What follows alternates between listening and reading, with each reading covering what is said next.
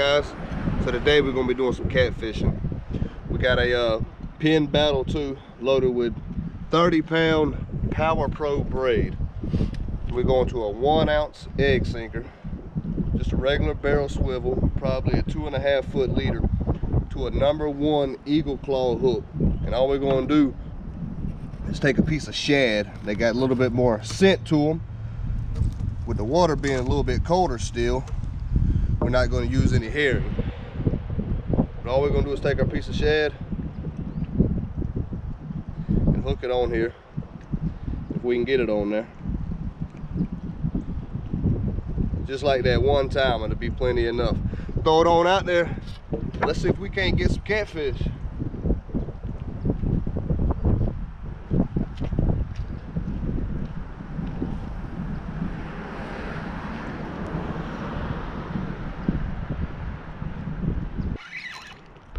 All right, guys, finally got one. We probably wasn't in the water, I don't know, 5 minutes or so.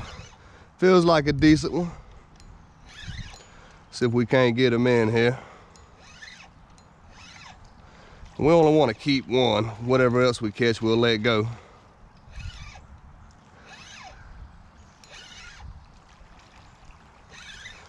Not a bad one.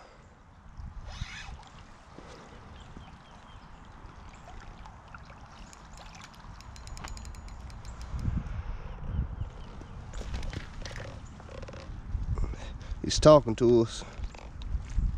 And this water temperature's right at about 55 degrees.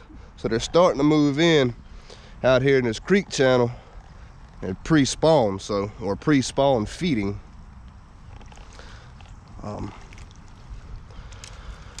But that ain't a bad one. That's a nice eater size.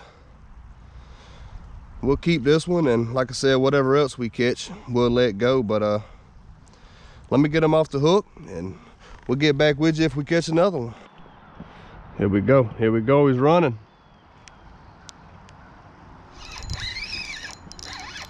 There he is, there he is. Yep.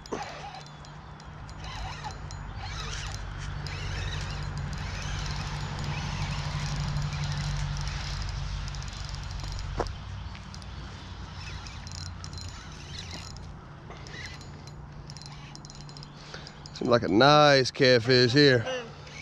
I'm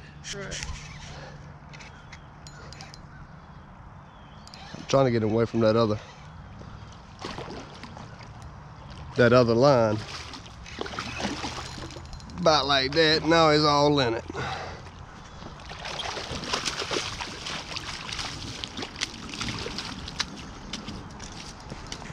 Yes, sir.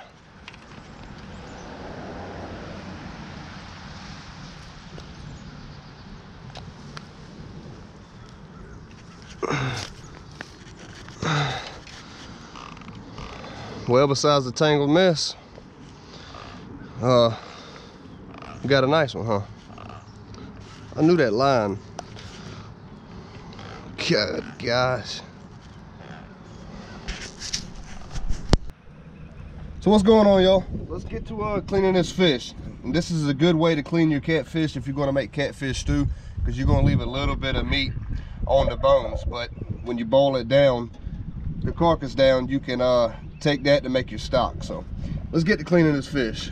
And here's nothing but ribs. So you got meat up here, and then from here down you have meat. So what I do is come past the ribs, usually with this here dorsal fin or side fin. You just want to cut straight down, and the fish is dead. Just a little bit of nerves, but anyway, you just cut down till you feel the backbone, and you just want to go all the way down to the tail, just like that. So you have one solid fillet. Then you want to take it and come in here, and like I said, you have from here down is ribs, so here up is meat. So what you want to do is just come in, follow this dorsal all the way down. You're just gonna feel it down the backbones to the top of the ribs and you'll stop. Come in here.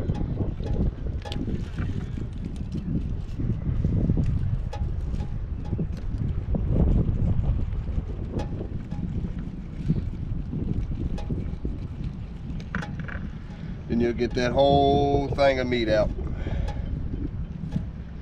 Just like that. And like I said, this is nothing but ribs here, so there's no meat. But what little bit of meat is left on the actual backbone, you can leave it, you know, wash it off or let it clean in your cooler ice water, and then boil this part down and use that to make your stock. So once again, we'll go just past this fin, feel the bottom of the ribs, go in all the way to the backbone, and there's no other pin bones or nothing on the catfish in here, so you just go all the way down. One nice beautiful fillet. Once again, go in here.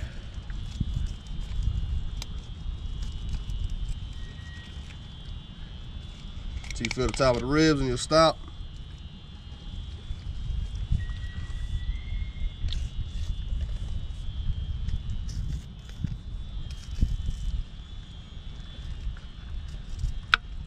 And then you got your top line.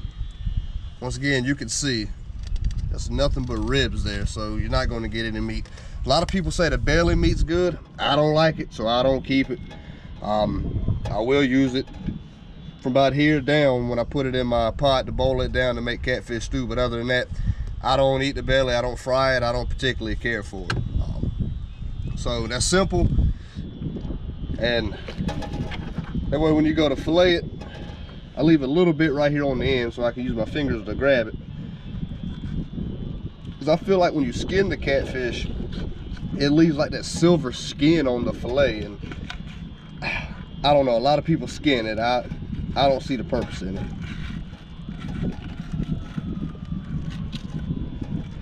If you can, leave just a little bit of the meat on the skin, that way you don't get all that fat. And then you got a good clean fillet, hardly any fat left on there. This will fry just fine, but when you go to skin it, it'll have a lot of that, so that's why I don't like skinning it.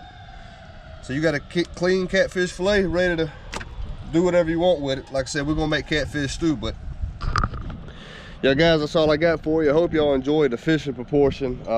We had a bunch of rain, so fishing's been a little slow. Here in another 2 or 3 weeks or whatever, the catfish will be in there thick. We can probably catch 20 or 30 of them in the afternoon. But y'all stay tuned, take care, God bless, and we gone.